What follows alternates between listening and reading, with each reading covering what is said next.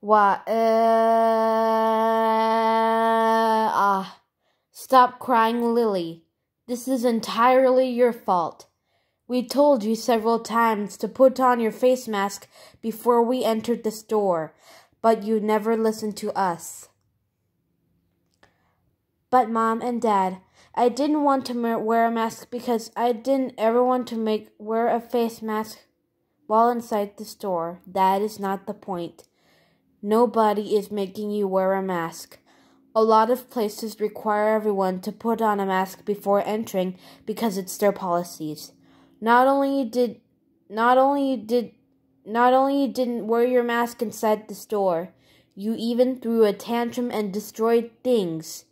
Because of what you did, I'm afraid we will be fined thousands of dollars. And there's also another possibility that we may end up on the news. Can we go back and get groceries?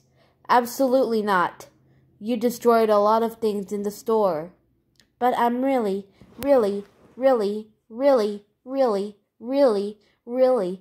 sorry. Can we go to another grocery store like Safeway or Kroger? Absolutely not.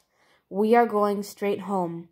And because of what you did, there will be no TV, no dessert, no going to Sally's house for 3 weeks. And we're also going to teach you a lot of lessons on how to behave yourself when going places, like going out to eat, going to the grocery store, and so forth. I am afraid we are going to have to pay at least $50,000 for the damages done to Albertsons.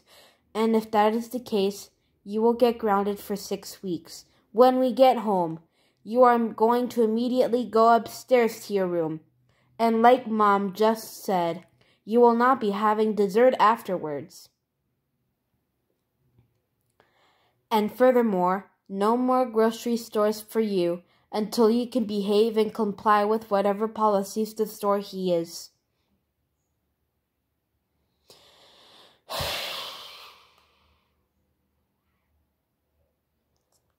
Go upstairs to your room now and think about what you did. Your dad and I will be up in 20 minutes to discuss it with you.